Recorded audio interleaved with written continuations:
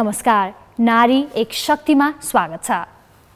Kantipur media ग्रुपको यो कार्यक्रम नारी एक शक्तिमा हामी देशभरिबाट छानिएका 26 जना सङ्घर्षशील नारीहरूको जीवन र सङ्घर्षका कथाहरू प्रस्तुत गर्छौं। आज हामी यस्तै एकजना सङ्घर्षशील नारी लिएर उपस्थित भएका छौं।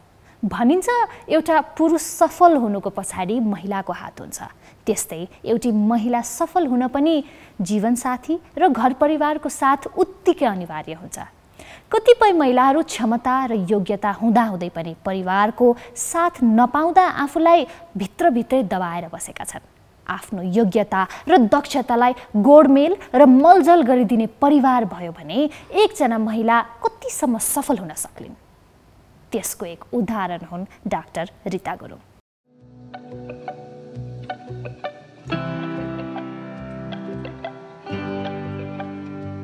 मानिस सफल हुन सपना देख्नुपर्छ अनि सपना पूरा गर्न मेहनत गर्नुपर्छ। सफलता र असफलता एकै सिक्काका दुई पाटा हुन्।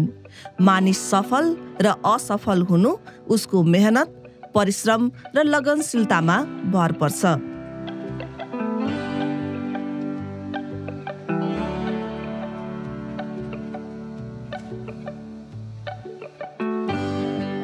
यही भनाइलाई मूल मन्त्र बनाएर विगत 3 दशक यता निरन्तर आफ्नो कर्ममा कटिबद्ध छिन् डाक्टर रीता गुरुङ। आफ्नो मेहनत र परिश्रमकै कारण आज उनी तिलगङ्गा प्रतिष्ठानको प्रमुखको जिम्मेवारीमा छिन्।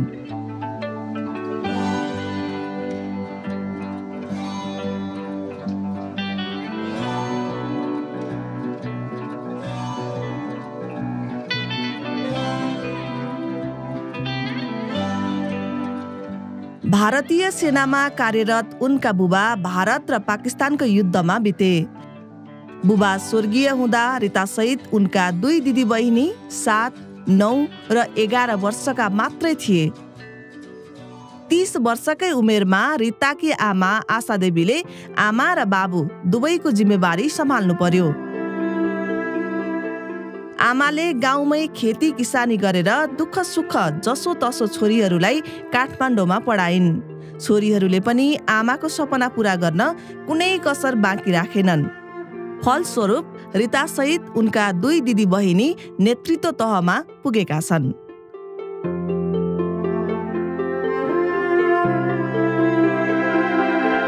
उमेरले 65 टेकिसक्यो, तर उनलाई काम, कर्तव्य र जिम्मेवारीले झन जवान र गतिशील बनाउँदैछ। अहिले तिलगङ्गा प्रतिष्ठानमा उनको पद र जिम्मेवारी दुवै बढेको छ।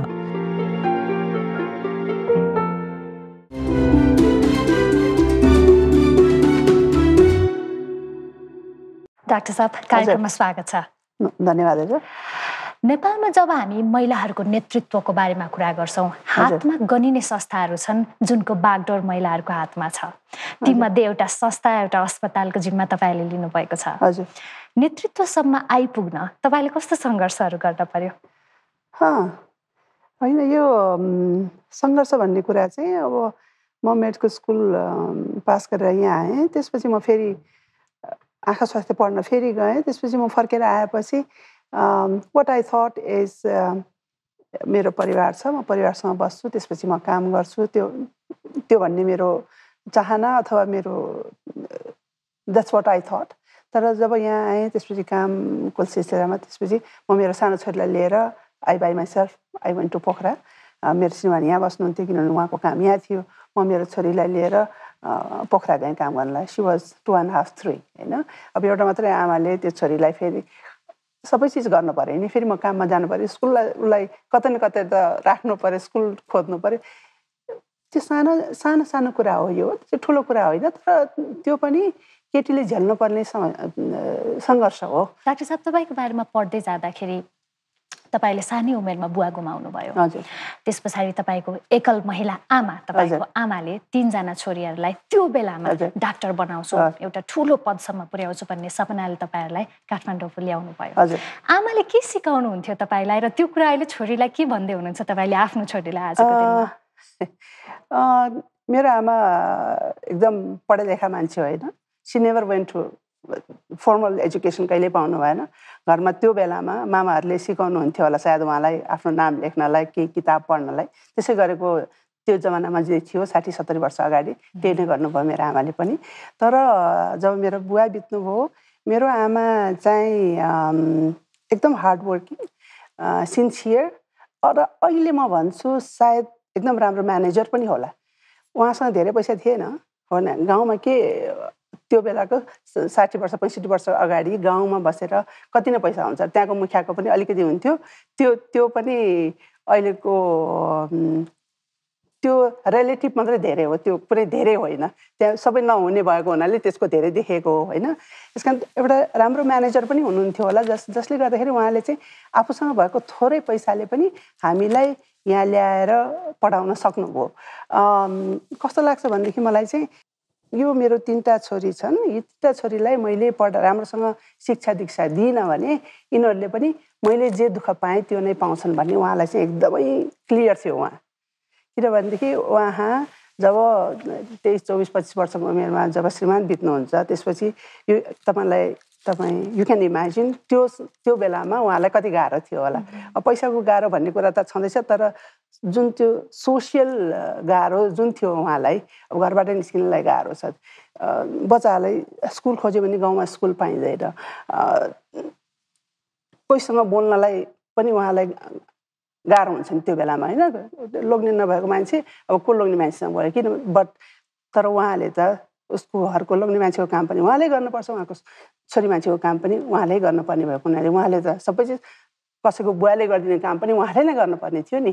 तर उहाँको एउटा मात्रै कुरा थियो, यो 3टा बच्चालाई चाहिँ मैले पढाइनँ भने मैले जे दुःख पाएको छु यो सबैले यिनीहरूले पनि पाउँछन्। त्यस कारण यी 3जनालाई मैले नो म्याटर वाट मैले पढाउनु पर्छ। त्यस कारण बिना शिक्षा चाहिँ यिनीहरू माथि जान सक्दैनन् भन्ने कुराले नै उहाँहरूले हामीलाई चितवनको त्यो गाउँबाट हामी सधैँ नै एकदम सानो क्लासदेखि नै ठुलो क्लाससम्म नै बोर्डिङमा राखेर पढाउनु भयो। विच इज त्यो बेलाको बोर्डिङ र अहिलेको बोर्डिङमा अलिकति फरक छ। त्यो बेला एकदम लिमिटेड नम्बरमा हुन्थे त्यस्ता बोर्डिङ स्कुलहरू, जहाँ चाहिँ एकदम टाढाको आमाबुवाले ल्याएर आफ्नो छोराहरूलाई ल्याएर पढाउनुहुन्थ्यो। अनि म पढेको स्कुल पनि एउटा त्यस्तै स्कुल थियो, जसमा चाहिँ हो त्यो बेलाको पैसा र अहिलेको पैसामा थोरै पैसामा पढाउनु भयो होला, तर त्यो थोरै पैसा पाउन पनि गाह्रो थियो। त्यस कारण म मेरो आमालाई एकदम ठुलो म्यानेजर पनि भन्छु कि थोरै पैसाले पनि उहाँलाई त्यो स्कुलमा ल्याएर हाम्रो प्रत्येक महिना त ल्याएर उहाँले छै पैसा गनेर दिनु पऱ्यो नि, त्यतिकै त पढ्न पाइँदैन, होइन। त्यस कारण ती कुराहरू चाहिँ गर्न सक्नुभयो उहाँले। त्यस कारण म उहाँलाई एकदम ठुलो म्यानेजरको रूपमा पनि हेर्छु। अहिले आएर चाहिँ अल्दो अस्ति केही समय अगाडिसम्म मलाई म्यानेजमेन्टको कुरामा आमाको त्यति लाग्दैन थियो भने, तर अहिले हामीलाई 1 लाख रुपियाँ भयो भने पनि त्यो म्यानेज गर्न गाह्रो हुन्छ। तर थोरै पैसामा पनि कसरी यिनीहरूलाई मैले लिएर जाने भन्ने कुरा चाहिँ एकदमै थियो होला उहाँलाई। हो नि, पक्कै रिताजी। हामीले भन्छ नि अब महिलाको दक्षतामा कति धेरै प्रश्न गर्छ समाजले। अहिले तपाईँले आमाको एक्जाम्पल हेरेर, तपाईँ आफै पनि आफ्नै एउटा एक्जाम्पल हेरेर, महिलाहरू त झन् धेरै म्यानेजरियल स्किल्स भएको जस्तो लाग्दैन अहिले फर्केर हेर्दाखेरि? डेफिनेटली। अब यसमा कुनैले पढेर अथवा रिसर्च गरेर म त्यस्तो एभिडेन्सहरू त म यहाँ राख्न सक्दिनँ होला, तर लट्स अफ वुमेन जसले चाहिँ आफ्नो छोराछोरीलाई, आफ्नो घरलाई जुन म्यानेज गर्नुहुन्छ, प्रायः सबैले नै त्यो चाहिँ म म्यानेजमेन्टको सुरुवात त्यहाँबाट नै आएको भन्छु। डाक्टर साहब, आमाको कुरा गर्दै गर्दाखेरि तपाईँहरू 3जना यति सक्षम भइसकेपछि पछि आमाको रेस्पोन्स कस्तो थियो तपाईँहरूलाई? मैले अस्ति म त्यहाँ निर्भीक नारीको प्रोग्राममा पनि थिएँ। मेरो आमालाई चाहिँ कस्तो थियो भने, एकचोटि युवराज घिमिरेजी चाहिँ अन्नपूर्ण पोस्टमा हुनुहुन्थ्यो त्यो बेलामा। अनि युवराज दाइले चाहिँ मेरो आमाको विषयमा थाहा पाउनुभयो, लेख्नुभएछ। अनि हामीले गएर भन्यौँ, मामी तिमी चाहिँ अखबारमा आयो भनेर भने। मेरो आमाले भन्नुभयो, के को अखबारमा भने? युवराज दाइले चाहिँ उहाँको अखबारमा तपाईँको विषयमा लेख्नुभएछ। किन लेख्यो युवराजले मेरो विषयमा? तिमी चाहिँ अब यस्तो यस्तो भएर पनि तिमीले सबैलाई पढायो भनेर। उहाँले के भन्नुभयो भनेदेखि, अहिले पनि मलाई लाग्छ उहाँले के भन्नुभयो, होइन त्यो काम मैले कुनै एक्स्ट्रा गरेको होइन, सबैले त्यस्तो गर्नु पर्थ्यो तर गरेनन्, मैले चाहिँ गरेँ, त्यति मात्रै हो फरक भनेर त्यो भन्नुभयो।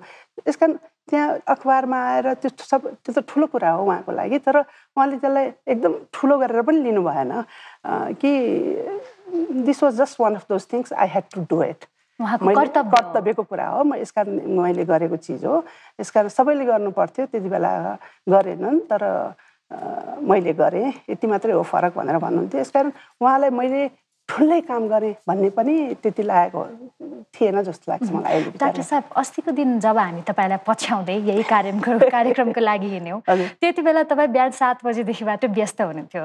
त्यो अस्पतालको सबै भित्ताहरू हेऱ्यौँ हामीले त्यो भित्ताहरूमा चाहिँ दूर दराजमा क्याम्पहरू शिविरहरू आँखाका शिविरहरू गएको तस्विरहरू हामीले देख्यौँ।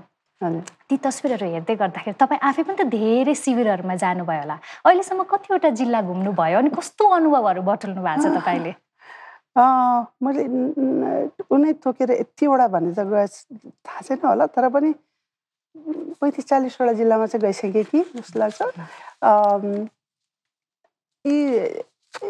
हामी क्याम्पमा जाँदाखेरि सायद अस्पतालमा यहाँ तिलगङ्गामा बसेर गर्ने कामभन्दा त्यहाँ चाहिँ आवरको हिसाबले अपरेसनको नम्बरको हिसाबले बिरामी हेरेको हिसाबले चाहिँ हामी अझै बढी काम गर्छौँ क्याम्पहरू जाँदाखेरि। तर हामी त्यहाँ जाँदाखेरि एटलिस्ट मलाई चाहिँ के फिल हुन्छ भनेदेखि म चाहिँ अलिकति ब्रेक लिँदैछु भन्ने फिल हुन्छ किनभने त्यहाँ गरेको कामको जुन एप्रिसिएसन तुरुन्तै हुन्छ मान्छेहरू कति रमाउँछन् यी सबै कुराले हामीलाई ऊर्जा दिन्छ जस्तो लाग्छ मलाई चाहिँ। सो हामी त्यहाँ पनि बिहान 7 बजे सुरु गर्छौँ भने हामी केही नभए पनि 8-9 बजीसम्म काममा नै हुन्छौँ। अझै म एप्रिसिएट गर्न चाहन्छु तपाईँ मार्फत कि म त डाक्टर हुँ सायद म 1 नम्बरमा पनि आउनु पर्दैन सिस्टरहरू हुनुहुन्छ उहाँले सबै तयार गर्नुहुन्छ म आउँछु अपरेसन गर्छु उहाँहरूभन्दा अगाडि म जान्छु जो चाहिँ म कुर्सीमा बसेर अपरेसन गर्छु मेरो छेउमा उभिएको मेरो सिस्टरले उहाँ उभिएर गर्नुहुन्छ बिहानदेखि बेलुकासम्म है। अनि अरू पनि म्यानेजरहरू हुनुहुन्छ अरू पनि हुनुहुन्छ जसले चाहिँ अनि म त अपरेसन मेरो सिद्धियो म निस्केर जान्छु तर उहाँहरूले त्यो सबै मैले गरेको अपरेसनको सबैको इन्स्ट्रुमेन्टहरू सबै सफा गर्नु पर्यो भोलिको लागि तयार गर्नु पर्यो मभन्दा 2 घन्टा पछि उहाँहरूले सिद्धाउनुहुन्छ। यसकारण उहाँहरूको एप्रिसिएसन गर्न मलाई मन लाग्छ यो बेलामा कि everybody works very hard and they work even harder then I do. Doctor साहब यही कुरा गर्दै गर्दाखेरि कोभिडले पनि हामीलाई देखायो कि नेपालको स्वास्थ्य प्रणालीमा अझै पनि समस्या छ हामीले सुदृढ बनाउन सकेका छैनौँ। तपाईँले यति धेरैवटा जिल्लाहरू घुम्नु भएको छ दुर्गम ठाउँहरूमा जानुभएको छ त्यहाँ शिविरहरू चलाउनु भएको छ। स्वास्थ्य नै ठुलो धन हो भनेर पढ्छौँ हामी तर नेपालको स्वास्थ्य सुविधा नै अलिकति समस्याग्रस्त छ भनौँ या हामीले त्यति साह्रो सुदृढ बनाउन सकिरहेका छैनौँ।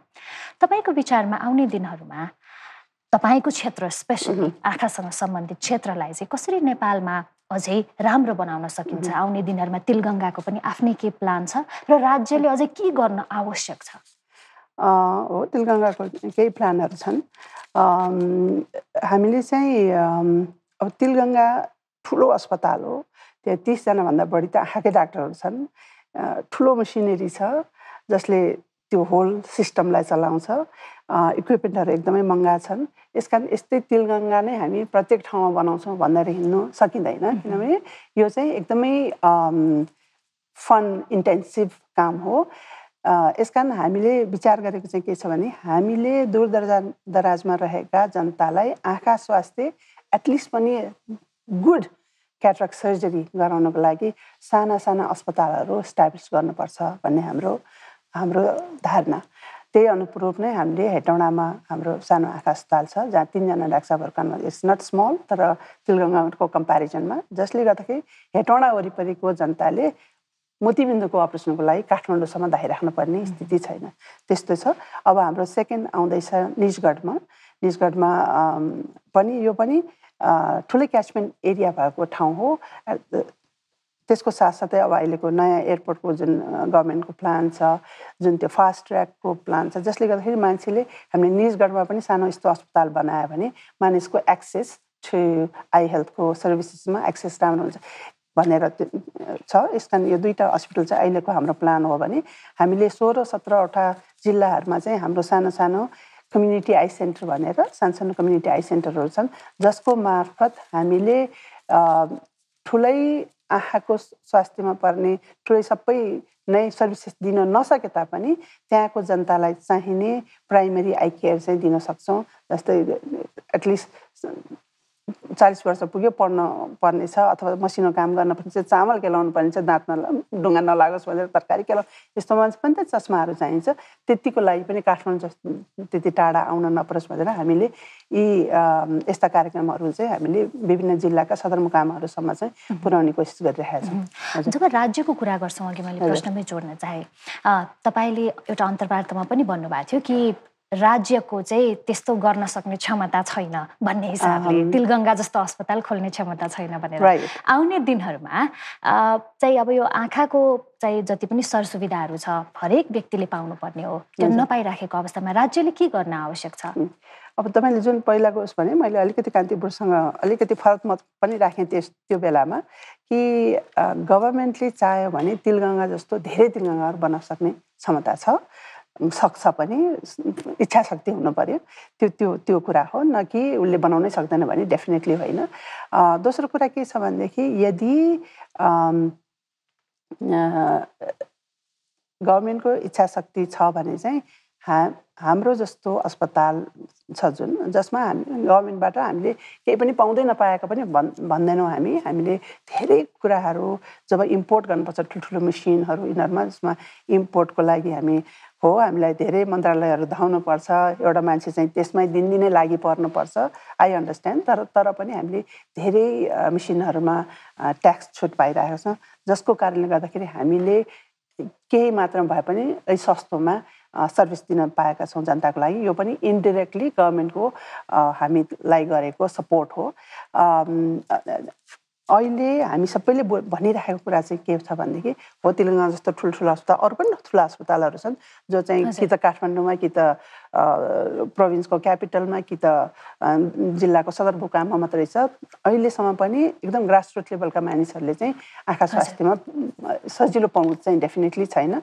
त्यो सबै गर्नको लागि चाहिँ नेपाल सरकारले हामी जस्तो संस्थाहरूलाई सहायता गरे भने चाहिँ सम्भव छ। एउटा त्यो।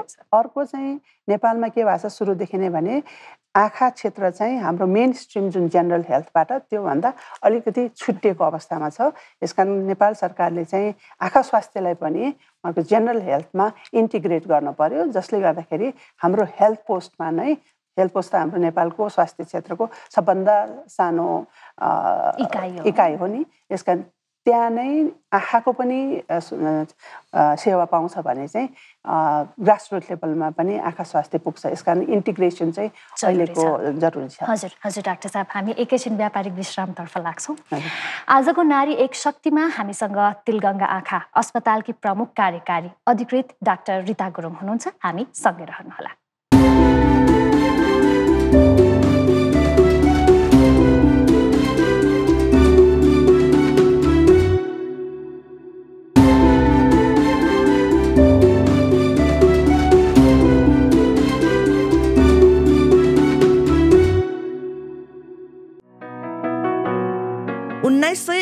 को एउटा सर्वेक्षण अनुसार नेपालमा प्रत्येक 100 जनामा 1 जना दृष्टिविहीन छन्।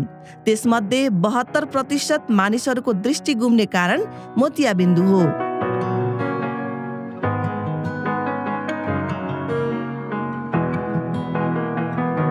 मोतियाबिन्दुको समस्या शल्यक्रिया मार्फत निको हुने भए पनि अधिकांश मानिसले यसबारे चासो राख्थेनन्।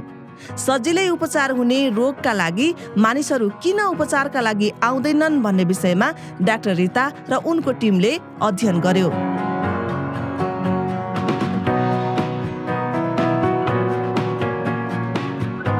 मोतियाबिन्दुको शल्यक्रियाका लागि आजभन्दा 25-30 वर्ष अघि अति महँगो $150 देखि $200 लाग्ने गर्दथ्यो, जुन आम सर्वसाधारणका लागि यो आकाशको फल सरह थियो। अनि उपचार गराउन सक्नेहरूका लागि पनि उपचार गर्ने अस्पतालको संख्या निकै कम थियो।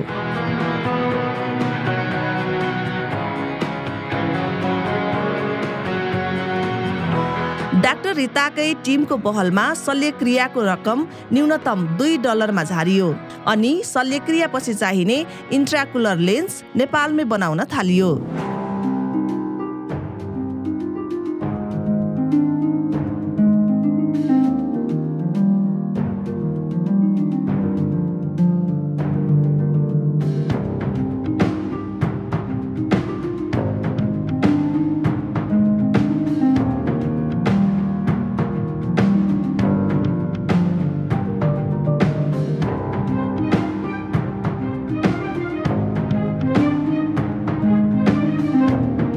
नेपालमै आँखामा राख्ने लेन्स उत्पादन हुन थालेपछि करिब 2 लाख दृष्टिविहीनहरू शल्यक्रिया मार्फत प्रष्ट आँखा देख्ने भएका छन्।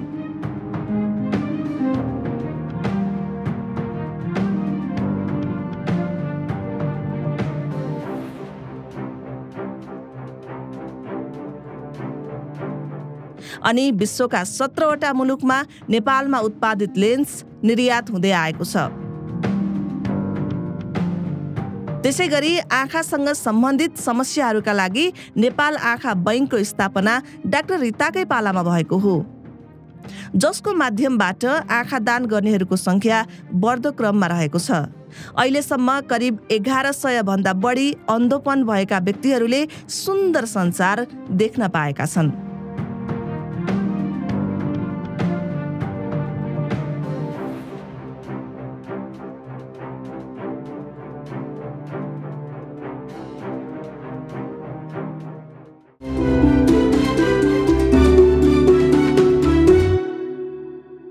डाक्टर साहब, कार्यक्रममा फेरि पनि स्वागत छ। धन्यवाद। हामी अघि तपाईँ क्याम्पमा गइरहेको कुराहरू केही विषयमा छलफल गरिराखेका छौँ। अस्ति हामी तपाईँलाई भेट्न आएको बेलामा पनि भर्खरै म 2-3 दिन हिँडेर क्याम्प चलाएर आएको भन्दै हुनुहुन्थ्यो। मलाई सोध्न मन लागेको प्रश्न चाहिँ डाक्टर साहब, कोही एउटा व्यक्ति जसले जीवनभर आँखा देखेको छैन या अब मैले जीवनमा आँखा देख्दिनँ होला भनेर सोचेको छ, तपाईँ जानुहुन्छ, एकैछिन उसको शल्यक्रिया गरिदिनुहुन्छ, शल्यक्रियापछि उसले संसार देख्छ। कस्तो एक्सप्रेसन हुन्छ उहाँहरूको संसार देख्दाखेरि?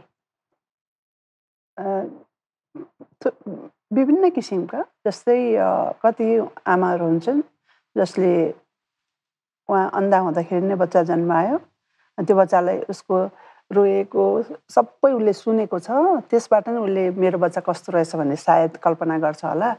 तर उसको बच्चा देखेको नभएको मान्छेहरू पनि हामीले भेटेका छौँ, जसले कस्तो हुन्छ लागि तपाईँको बच्चा छ, हो इज अलरेडी 2 years old, तर तपाईँले देख्नु भएको छैन त्यो बच्चालाई, अनि सडनली चाहिँ देख्नुभयो तपाईँको बच्चालाई।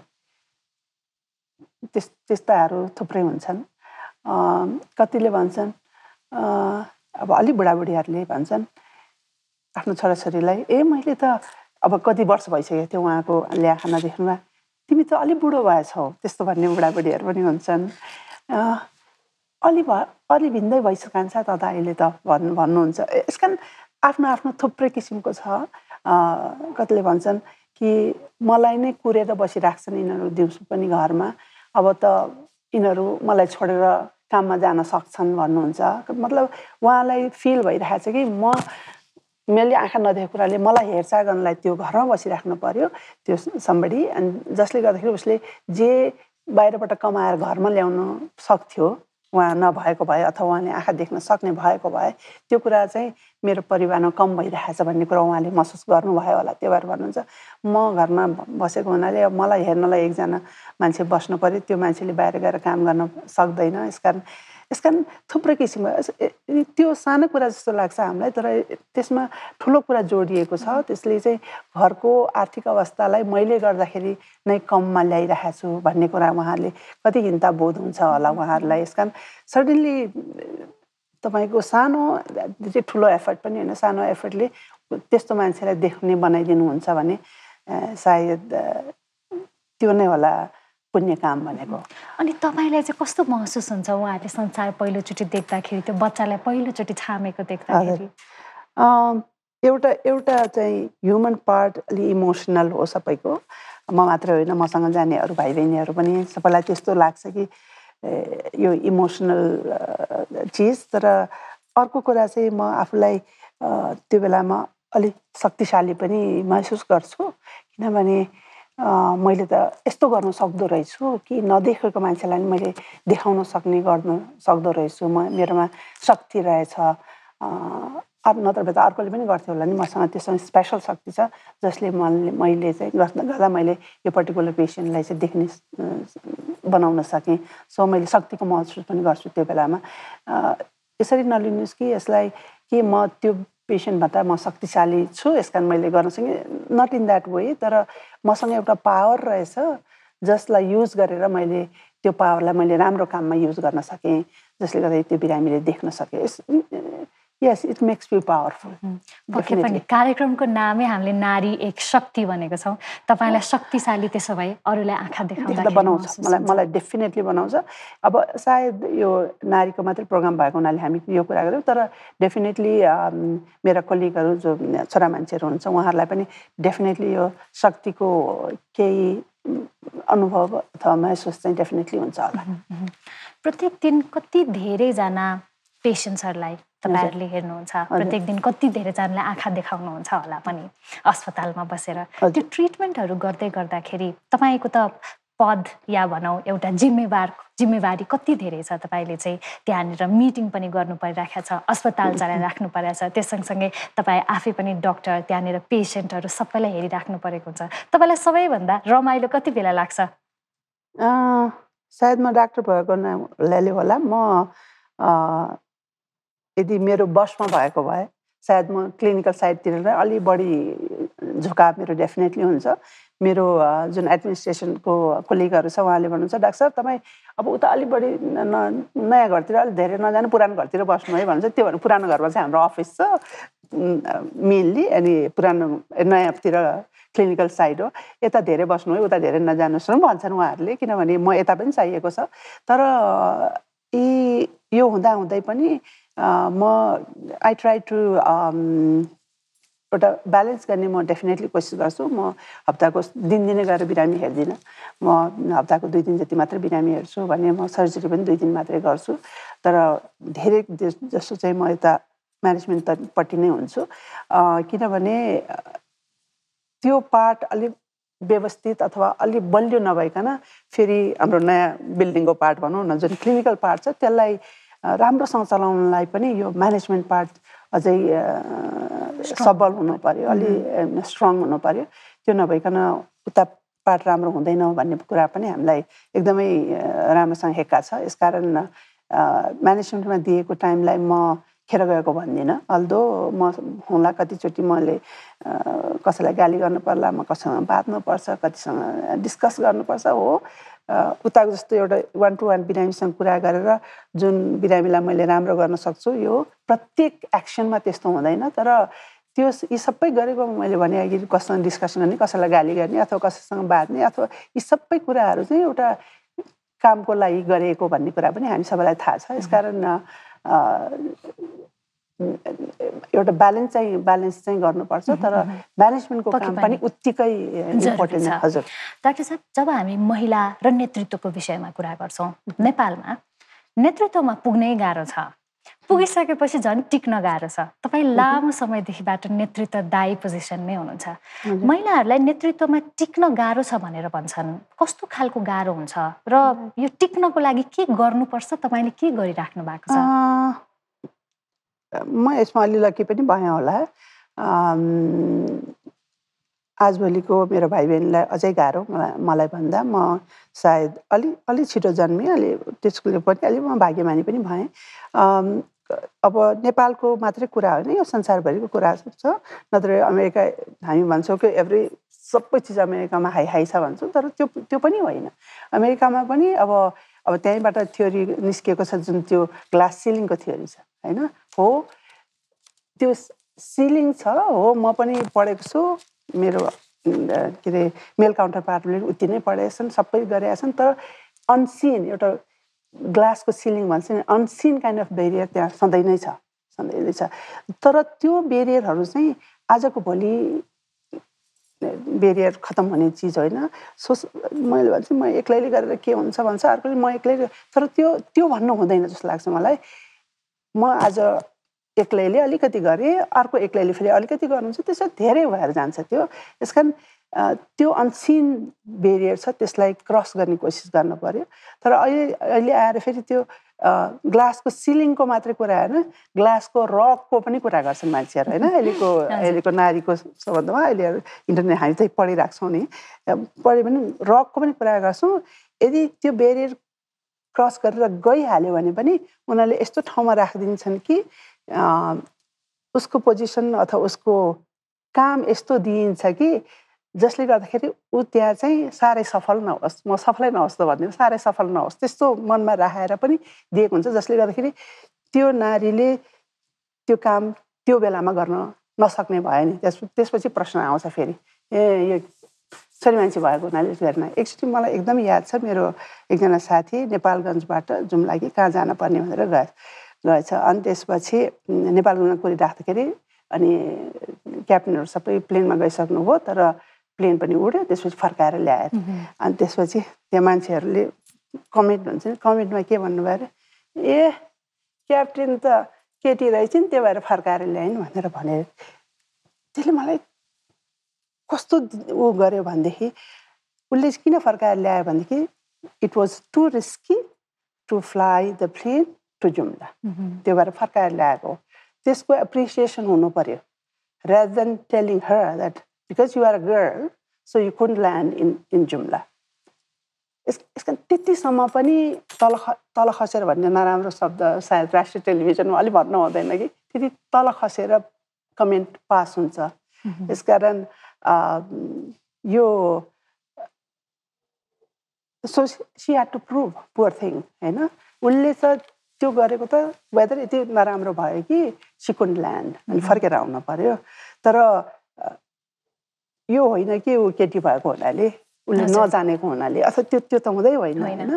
यसकारण त्यस्ता कुराहरू यति धेरै छन् कि, तर त्यो बेलामा त्यो बहिनी जसले प्लेन चलाउनु भएको थियो उहाँले पनि भन्नु पर्यो कि because it was the weather was so bad कि मैले सबैको ज्यान जोखिममा राखेर ल्यान्ड गर्न सकिनँ, so I brought plain back भनेर एकदम बलियोसँग आफूलाई भन्नु पर्यो। किनभने कति कुराहरू हामीले भन्दैनौँ पनि सबैले बुझिहाल्छन् नि, वेदर नराम्रो भएको हुनाले ल्याएको भनेर बुझिहाल्छन् नि भन्दैन, हामी त्यसरी लिन्छौँ।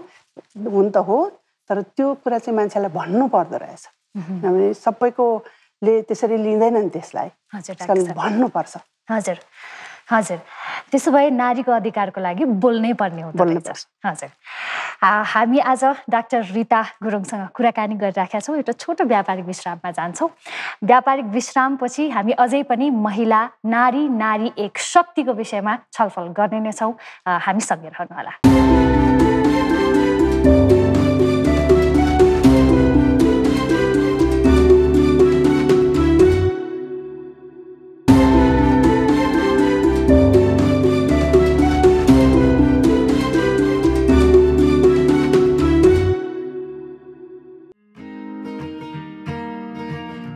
व्यावसायिक रूपमा डाक्टर रीता जति सफल छिन्, पारिवारिक रूपमा पनि उत्तिकै सफल र सन्तुष्ट छिन्।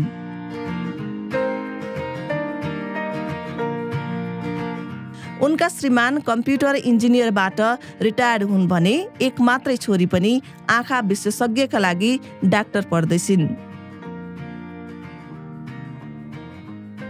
नारी र पुरुष एक सिक्काका दुई पाटा हुन्। एक अर्काको साथ र सहयोग बिना दुवै अधुरा हुन्छन्। आमाको मार्गपथमा हिँड्न रीताले जति मेहनत गरिन्, त्यत्तिकै साथ र सहयोग उनका श्रीमानले गरे।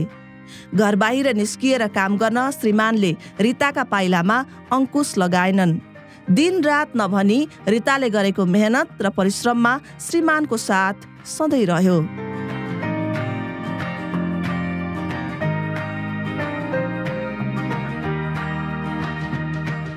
बिहानको 7 बजे घरबाट अस्पताल पुग्न उनलाई जहिल्यै हतारो।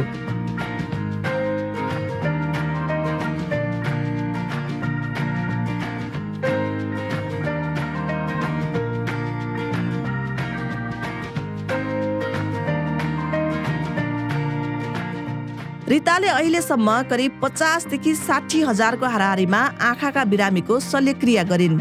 शल्यक्रिया बाहेकका बिरामीको उपचार त कति हो, त्यसको लेखा जोखा नै छैन।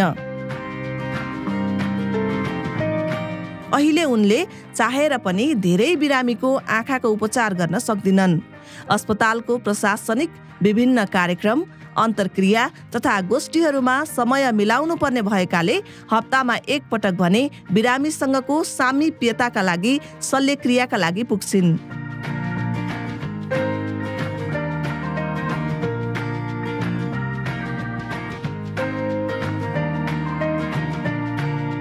डाक्टर रीतालाई आफू महिला भएकै कारण दैनिक प्रशासनिक काममा अवरोध पुगेको छैन। तर पनि कहीँ कतै काम गर्दै जाँदा सहकर्मी पुरुषभन्दा बढी आफूलाई प्रमाणित गर्नु परेको भने अनुभूति हुन्छ।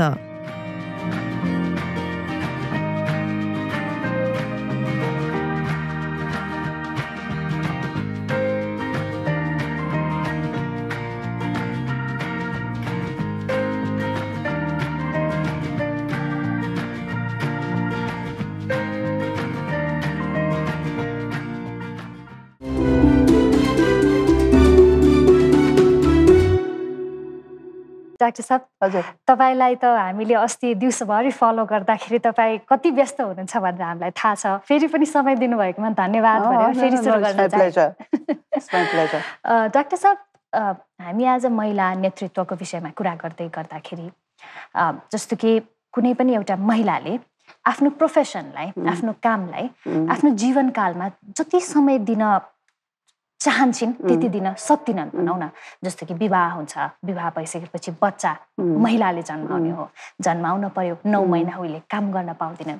बिचबिचमा हाम्रा शारीरिक समस्याहरूदेखि लिएर पोस्टपार्टम डिप्रेसनकै कुरा गरौँ, कति धेरै कुराहरू महिलाले खप्नुपर्ने हुन्छ। तर खप्नुपर्ने भन्दा भन्दै आजको 21औं शताब्दीको महिला नेतृत्वमा पनि पुग्छु, यो सबै कुरा पनि गर्छु भनेर हामी अगाडि बढिरहेका छौँ। पुरुषले जति कामलाई समय दिन सक्छ त्यति एउटा महिलाले दिन सक्दिनन् होला। तपाईँको पनि छोरी हुनुहुन्छ, तपाईँले पनि त्यसै गरी समय दिनुभयो होला आफ्नो परिवारलाई, तर तपाईँ नेतृत्वको शिखरमा पुग्नुभयो। हामी जस्तो महिलाहरू जो चाहन्छौँ कि आफ्नो प्रोफेसनको शिखरमा पुगौँ, हामीहरूले यो सबै कुरा कसरी ब्यालेन्स गर्ने, कसरी अगाडि बढ्ने र टुप्पोसम्म कसरी पुग्ने, यो सबै कुरालाई ब्यालेन्स गरेर? Very difficult question. नेपालमा चाहिँ यो कुरामा यो तपाईँले जुन अहिले प्रस्तुत गर्नुभयो त्यसमा definitely I am 100% agree with you. तर इभन छोरा मान्छेलाई पनि गाह्रो छ यहाँ। हामी घरि तेल छैन, घरि ग्यास छैन, घरि पानी छैन, पानीको मान्छेलाई फोन गरेर ट्याङ्कर पानी ल्याइदियो। त्यस कारण प्रोफेसनल कामहरूमा, अब जर्नल पढ्नेमा, किताब पढ्नेमा, यी कुराहरूमा सायद मैले जस्तै मेरो मेल कलिगले पनि अरू हाम्रो संसारमा भएको पियर्सहरूसँग दाँच्ने हो भने उहाँले पनि कम समय दिनुहुन्छ। यस कारण म मात्रै होइन, मेरो मेल पियर्स पनि नेपालको हाम्रो सोसियो इकोनोमिक कन्डिसनले गर्दाखेरि त्यसको पछाडि परिराख्नु भएको छ। त्यो एउटा कुरा।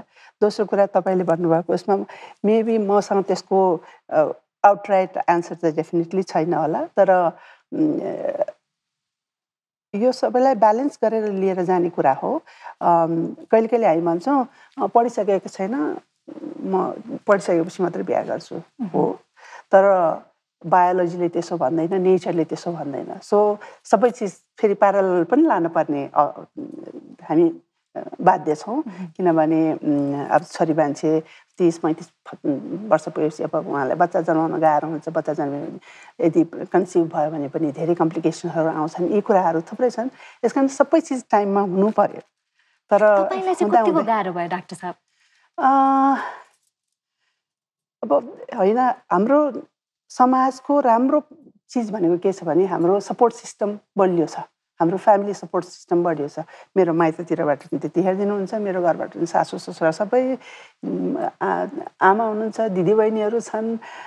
यस कारण हाम्रो जुन जोइन्ट फ्यामिलीको स्ट्रक्चर थियो अहिले पनि कति ठाउँमा छ। यसले हामी जस्तो मान्छेहरूलाई काम गरेर यसलाई ब्यालेन्स गरेर लानलाई चाहिँ हामीलाई चाहिँ सजिलो हो। त्यो फ्यामिली स्ट्रक्चर जुन छ हाम्रो, त्यसले चाहिँ हामीलाई धेरै नै सहायता गर्यो। जबकि अब कम हुँदै आइरहेको छ। यसको बच्चा पाउने बित्तिकै either she has to stay at home looking after the child, और त्यही गर्न पर्ने नै त्यही नै छ नि अहिले पनि।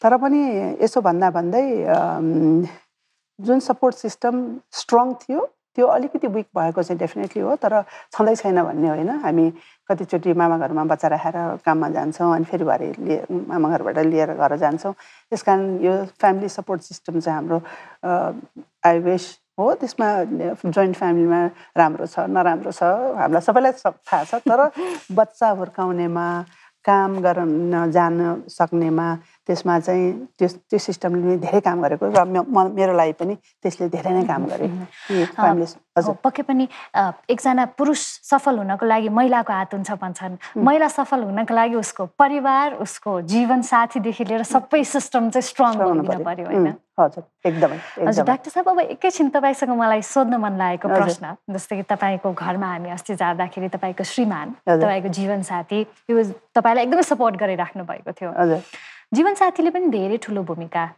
निर्वाह गर्छ म मेरो जीवनमा केही गर्छु भन्ने आँट लिएर अगाडि हिँड्ने महिलाहरूले जीवनसाथी पनि त्यस्तै रोज्न पर्ने रहेछ जीवनसाथी कस्तो रोज्न पर्ने रहेछ डाक्टर साहब होइन हाम्रो अहिले अलि बेग्लै हाम्रो बेलामा अलि बेग्लै हाम्रो बेलामा आमाबाउले अब यो मान्छे हो तिमीले बिहा गर्नुपर्ने सो त्यो मान्छे हामीले त्यही गरेको त हो नि हाम्रो जमानाकोले चाहिँ एक आध मान्छेले बाहेक अरू सबैले हाम्रो सबैको अरेन्ज म्यारिड हो जसले गर्दाखेरि ल तिम्रो बिहा गर्नुपर्ने मान्छे यो हो तिमी बिहा गर अनि अफ यु गो तर त्यो सिस्टम चाहिँ के थियो भनेदेखि उहाँहरूले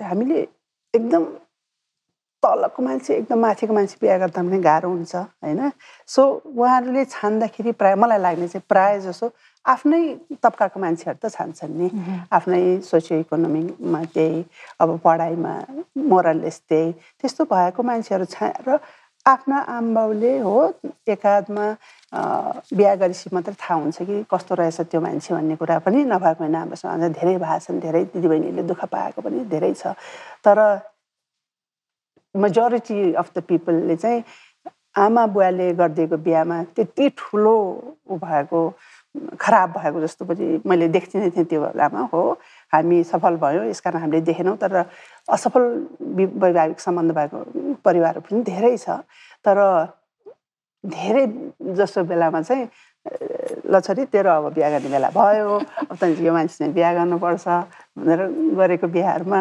मैले त्यति धेरै नराम्रोपन पनि पाएको छैन at least in my case doctor साहब तपाईँ बिहान 7 बजेदेखिबाट एकदमै व्यस्त हुनुहुँदो रहेछ दिउँसोभरि नै अस्पतालमा बेलुका पनि ढिलो पुग्नु हुँदो रहेछ यो सबै गरिसक्दाखेरि तपाईँ फुर्सदको समयमा के गर्नुहुन्छ टेलिभिजन हेर्छु तपाईँहरूको न्युजहरू हेर्छु किताब पढ्छु कहिले कहिले कहिले केही नगरिकन पनि बस्छु किनभने मान्छेलाई सधैँ केही गरिराख्नुपर्छ भन्ने पनि छैन you have to just give time for your self कहिले कहिले म घरमा कोही भएन भने पनि मलाई खुसी लाग्छ किनभने मैले रिफ्लेक्सन भनौँ कि जे भनौँ कहिले कहिले मलाई एक्लै पनि हुन मन लाग्छ किनभने सधैँ झ्याउझ्याउमै बसिराख्नुपर्छ भन्ने पनि छैन कहिले कहिले पिल्सिरहने आफ्नो काममा जान्छ छोरी आफ्नोमा जान्छ घरमा म एक्लै भए पनि आई इन्जोय यसकारण थुप्रै चिजहरू छन् गर्न सकिने आई वक क्वाइट अ बेट म हिँड्छु दौडिन चाहिँ सक्दिनँ मैले अस्ति पनि तपाईँलाई भने होला सायद हामी लास्टतिर आइपुग्यौँ होला म अस्ति अक्टोबरमा सोलो क्याम्प गएँ अनि मेरो श्रीमानले यस्तो प्रश्न धेरै नसोध्ने मान्छे हो तिमी सोलो जानै पर्ने हो भनेर भन्नुभयो भाउ म त जानै पर्ने हो यहाँ त आई क्याम्प छ अनि किन सोधे तिमीले अस्ति सोध्दै थियो किन सोधे भने मैले के भने तिमी एक्लै जाँदा डाक्टर एक्लै अरू ठाउँमा त अरू डाक्टरहरू पनि हुन्छ यदि तिमीले सकेन भने अर्को डाक्टरले सघाउँछ त्यो त फेरि एक्लै जाँदाखेरि तिमीले सकेन भने त त्यहाँ त फेरि भने त अब त्यहाँ बिरामी जम्मा भइसकेछन् के गर्छौ भने मैले के गरेँ भनेदेखि सोलो जानुभन्दा 1.5 महिना जति अगाडिदेखि आई इन्क्रिज माई वकिङ मैले त्यो बढाएँ र दिनदिनै खाना खाएपछि माथि नचढ्ने अल्छी लाग्छ भनेर तलैबाट बाहिर निस्किहाल्ने अनि अहिले हाम्रो रिङ रोडमा त्यो पुल बनाएको छ नि आकाशे पुलहरू अनि त्यसमा माथि चढ्ने तल जाने कामै त्यही मेरो साँझको कामै त्यही गरेँ जसले गर्दाखेरि मेरो स्ट्यामिना बढ्यो मैले हिँड्न सकेँ त्यसकारण किनभने म अब 64-65 वर्षको भएँ अनि मेरो श्रीमानलाई लुक्लाबाट माथि खुन्डेसम्म हिँडेर जानलाई यसलाई गाह्रो हुन्छ भन्ने कुरा लाग्नु स्वाभाविक हो तर विदाउट डिफिकल्टी मैले अरू मेरो भाइ बहिनीहरूसँग नै मैले त्यति नै so you have to have A focused kind of determination यो ठाउँमा मैले जानैपर्छ मैले नगयो भने म गएन भने अहिले त्यहाँ कोही मान्छे छैनन् जानलाई यस कारण म जानै पर्छ त्यस कारण यो जान पर्नको लागि चाहिँ मैले मलाई फिट राख्नुपर्छ भन्ने जुन आइडिया मलाई आयो मैले त्यसमा काम गरेँ र त्यसमा सफल पनि भएँ यसकारण जे काममा पनि त्यस्तै हो एउटा उदाहरण हो तर केही ठाउँको सिइओ बन्छु अथवा कहाँसम्म पुग्छु भन्ने कुरा एउटा फोकस्ड एउटा पोइन्ट हुनुपर्छ जसलाई हेरेर चाहिँ हामीले आफ्नो प्लान गर्नु पर्यो तपाईँले भर्खरै भन्नुभयो 65 वर्ष पुगे भनेर तिलगङ्गा एउटा सपना थियो त्यसलाई एउटा संस्था बनाउनु भयो यति ठुलो संस्था बनाउनु भयो तिलगङ्गा पछि के गर्नुहुन्छ डाक्टर साहब तिलगङ्गा पछि पहिलो कुरा त मैले तिलगङ्गा पछि भन्ने पनि सोचिनँ अहिले पनि सोच्दिनँ प्रायः जस्तो म यसमै काम गरिराख्छु होला भने जस्तो तर त्यो मेरो उटोपिया भनौँ त्यो सधैँ नहुने कुरा हो यस कारण म धरातलमा पनि आउँछु मेबी 1 वर्ष होला 2 वर्ष होला म त्यहाँ गर्ने त्यसपछि गर्दिनँ पनि होला तर जे पनि मैले जानेछु अहिलेसम्म मैले सिकेको आँखा स्वास्थ्यमै हो त्यस कारण आँखा स्वास्थ्यमा दिन सक्ने मेरो खोपीले जे भ्याउँछ र कसैले मसँग एडभाइस लिन आउलान् कसैले के गर्न आउलान् म सायद त्यसमा चाहिँ इन्गेज नै भइरहन्छु होला आँखा स्वास्थ्यबाट त साह्रै टाढा जान्न होला तर अर्को कुरा चाहिँ हामीले के गरेका छौँ भनेदेखि अब मेरो आमा अस्ति असारमा खस्नु हो अनि हामी 3 जना दिदीबहिनीले चाहिँ व्हाट वी थ्री रियलाइज्ड कि मेरो आमाले चाहिँ हामी 3 जनालाई पढाउनु पर्छ भनेर पढाएको हुनाले चाहिँ हामी यतिको गर्न सकेका हौँ यसकारण एजुकेसन चाहिँ एकदमै ठुलो कुरा रहेछ so we have to work in the education भनेर हामीले सानो एउटा फ्यामिलीको फाउन्डेसन बनाएका छौँ and help of everybody maybe we can generate some funds अनि त्यो फाउन्डेसनले चाहिँ गर्ल चिल्ड्रेनको एजुकेसनमा काम गर्ने भनेर त्यो चाहिँ गरेका छौँ so maybe if I retire from Tilganga I'll be engaged in that work. Girl children को education. हजुर शिक्षाले तपाईको जीवन उज्यालो बनायो त्यही शिक्षाहरुलाई पनि दियौ भन्ने छ हजुर डाक्टर साहब हामी कार्यक्रमको अन्त्यतर्फ पनि आइसक्यौं तपाईको यत्रो लामो एक्सपिरियन्स छ यति धेरै ठाउँ जानु भएको छ यति धेरै जना मान्छेहरुलाई भेट्नु भएको छ कति धेरै जनाले तपाईलाई लुक अप टु गर्नुहुन्छ तपाई जस्तो बन्न चाहनुहुन्छ यस्तै चाहिँ इम्प्याक्ट भनौं न समाजमा चाहिँ एक किसिमको मेरो प्रभाव उहाँ जस्तै बनाउन मन भनेर धेरै जनालाई मन पनि होला यत्रो एक्सपिरियन्स पछि आज तपाईले म जस्तो यङ या अरु युवा साथीहरु जे भलै तपाई आफै जवान अझै युवै हुनुहुन्छ अरु युवा साथीहरु जो अझै पनि तपाई जस्तै बन्न चाहनुहुन्छ या तपाई जसरी अगाडि बढ्न चाहनुहुन्छ उहाँहरुलाई बुदागत रूपमा तपाईको एक्सपिरियन्स मार्फत केही लेसन दिन पर्यो भने तपाईले के भन्नुहुन्छ हामीहरुलाई कस्तो जीवन जिउने सल्लाह दिनुहुन्छ र कसरी जिउने सल्लाह दिनुहुन्छ जिउनेकै सल्लाह हो भने चाहिँ एकदमै ब्यालेन्स काइन्डको लाइफ बिताउनु पर्यो जसले गर्दाखेरि तपाईले परिवारलाई पनि छोड्न नपरोस् एट द सेम टाइम प्रोफेसनलाई पनि किनभने प्रोफेसनल एकदमै माथि पुग्नु भयो भने पनि तपाईको त्यसले गर्दाखेरि तपाईको परिवार छताछुल्लो भएछ भने के मतलब भयो त हैन तपाईले एक्लैलाई के त्यो मजा भएन त्यो एउटा हुनु पर्यो अर्को चाहिँ काम नै छ मलाई डाक्टर रितले भन्नुहुन्थ्यो अरु कुनै सर्टकट छैन काम नै गर्नुपर्छ विदाउट द हार्ड वर्क के पनि अचिभ गर्न सकिँदैन यसकारण हार्ड वर्क चाहियो अनि हामीले जति जानेका बुझेका कुराहरु छन् कोही सबैले आफैसँग राखिराख्ने पनि देख्छु म तर त्यो चाहिँ सायद दिनुपर्छ होला तपाईले अघि पनि भन्नुभयो यदि मेरोमा कोही मान्छे तपाई जस्तो यङ लेडी मेरोमा आएर केही कुरा सोध्नुहुन्छ भने चाहिँ र मैले त्यसमा केही मलाई थाहा छ भने चाहिँ त्यो सधैँ दिने कोसिस गर्नुपर्छ दिएर त्यो बढ्छ घट्दैन जस्तो लाग्छ मलाई चाहिँ र शिक्षामा चाहिँ हामी सबैले नै कुन आफ्नो आफ्नो एरियाबाट शिक्षा चाहिँ बढाउनै पर्छ without education I don't think we can go anywhere doctor साहब अन्तिम प्रश्न तपाईलाई हजुर आजको नारीलाई नभई नहुने चीज के रहेछ नभई नहुने चीज एजुकेसन इन्डिपेन्डेन्स लाग्छ मलाई इन्डिपेन्डेन्स धेरै तरिकाले हेर्न सकिन्छ। एउटा इन्डिपेन्डेन्स होला, मलाई घरभन्दा बाहिर जान पाउने इन्डिपेन्डेन्स होला, मलाई राति सिनेमा हेर्न जान पाउने पनि इन्डिपेन्डेन्स होला। तर यी सबैलाई जोड्ने र त्यो सबैलाई आधार गर्ने इन्डिपेन्डेन्स, उसको फाइनेन्सियल इन्डिपेन्डेन्स चाहियो, जसले गर्दाखेरि तपाईँ यी सबै कुराहरू गर्न सक्नुहुन्छ। र फाइनेन्सियल इन्डिपेन्डेन्स जब तपाईँमा छ, त्यसपछि तपाईँ शक्तिशाली हुनुहुन्छ, तपाईँले धेरै चिज गर्न सक्नुहुन्छ। तर त्यो फाइनेन्सियल इन्डिपेन्डेन्स पाउनको लागि पहिला तपाईँले एजुकेसन लिनु पर्यो, त्यसपछि हार्ड वर्क गर्न पर्यो, त्यसपछि बल्ल तपाईँ त्यो फाइनेन्सियल इन्डिपेन्डेन्समा आएपछि तपाईँ you can do what ever you want. Doctor साहब, धेरै धेरै धन्यवाद तपाईँको समयको लागि। तपाईँको यत्रो लामो एक्सपिरियन्स यति मजाले समअप गरेर हामीलाई सुनाइदिनु भयो। कति कुरा आफैले एक्सपिरियन्स गर्नुपर्ने भन्दा पनि अरूबाट सिकेर पनि धेरै बाटो हुन सकिन्छ होइन। तपाईँको समयको लागि धेरै धेरै धन्यवाद डाक्टर साहब, र आउने दिनहरूको लागि पनि शुभकामना। तिलगङ्गा तपाईँलाई कुरिराखेको छ। थ्याङ्क यू बहिनी, प्रकृति सो नाइस। आजको नारी एक शक्तिमा हामीले कुराकानी गर्यौं तिलगङ्गा आँखा अस्पतालकी प्रमुख कार्यकारी अधिकृत डाक्टर रीता गुरुङसँग। यस्तै सफल नारीहरू, यस्तै शक्तिशाली नारीहरूसँग हामी आउने अंशहरूमा पनि कुराकानी गर्ने नै छौं। तबसम्म कान्तिपुर टेलिभिजन हेरिराख्नुहोला। नमस्कार।